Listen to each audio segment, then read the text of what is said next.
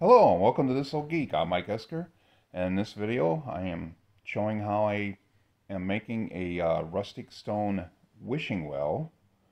This is part one of two videos. So I start by tearing this label off of this empty container of oatmeal, and I put the lid back on, and then I flip it over. That's going to be my bottom. I measure how high I want the well. It's 4 inches on the bottom. I'm putting this rubber band so I can mark the circumference. I'm sure there's probably better ways to do this, but this is how I'm doing it. It'll be close enough.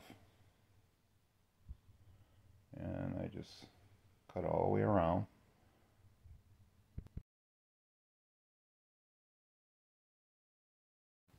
Then I'm marking and cutting out strips of corrugated cardboard.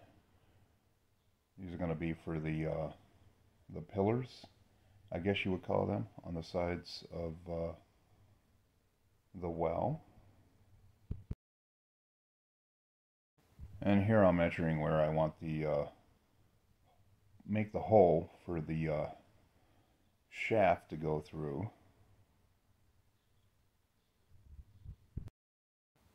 And then getting that cut out with my X-Acto knife.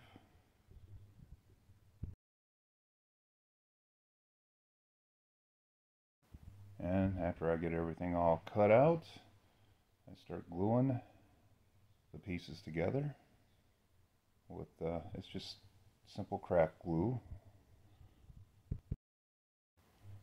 I hold the pieces for a little bit until it's fairly stable to where I can let go. And one down and another one to go.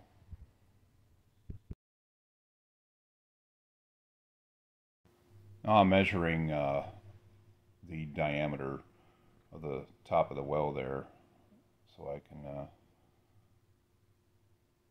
see how long I want to make a cross beam that I'm going to join the two other beams together at the top. And I'm just using the same process as I did with the other beams, only I don't need to cut a hole. It's just going to go right across the top.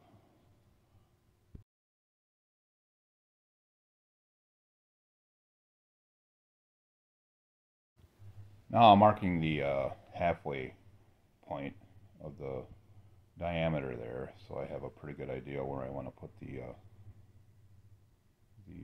pillars. And getting it all glued up. Glue on both sides. Put them together. Slip that rubber band around to hold them together so until the glue dries.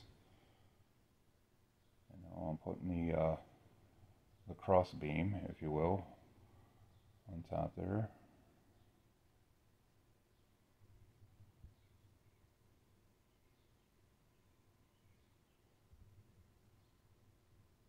And there's how the shaft goes inside. Now I'm starting to put the rocks, if you will, on. I'm using Sculpy air dry clay. Not the polymer clay, but the air dry clay. Which means you don't have to bake it. It dries in the air. It dries pretty solid. After I use all my Sculpy, I switch to this kind, Nara, I believe it's called.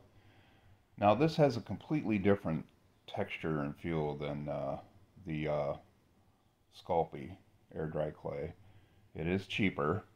It feels kind of gummy. You see the difference there between the Nara and the Sculpy. It has more of a, it's more like a putty, really. So I'm using this to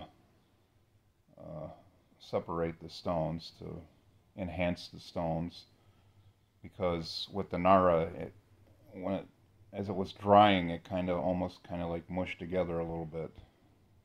Now here I'm cutting out the pillar here. I'm cutting this little piece out and marking where I want to put a stopper, so it doesn't come out of the hole. The shaft doesn't come out of, doesn't get pulled out of the hole. So I'm just using a toothpick and I'm sanding each ends, drilling a hole into the shaft here, and then I just glue in the toothpick.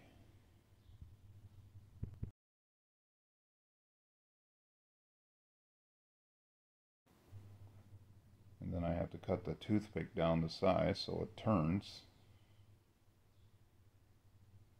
And there we go. And that will keep it from pulling out all the way through. Now I'm marking where I'm going to cut the shaft, and here I'm making a handle to go into the end of the shaft, the other end of the shaft, so you can turn it. And I'm sanding that after I cut it, and here I'm just drilling a hole. It was just a clothes hanger wire that I cut and bent, and using super glue I glue that in there. And then I glue that panel that I cut out back in, close it off. It's going to be covered with the stones anyway, and there we go. And after I did that, I realized that I did not finish it. I didn't stain or finish the shaft like I wanted to, which I should have done that before I did all that other stuff. So I had to cut another panel and pull it out. And I just wiped some stain on with a paper towel. I'm sticking a paper towel down in there so I can paint it with some polyurethane. Well, this is a water-based polyacrylic, I believe it's called.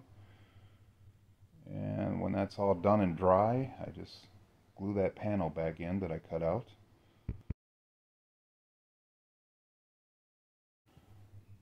And I continue to put the stone, build it up, and this is the end of part 1, to be continued in part 2. I'd like to announce that I do now have a Patreon page. I will post a link below down in the description. If you care to make a donation, just a few dollars a month will help support the channel, and it will be greatly appreciated. And if you like this video, please give it a thumbs up and subscribe to my channel. Have a great day.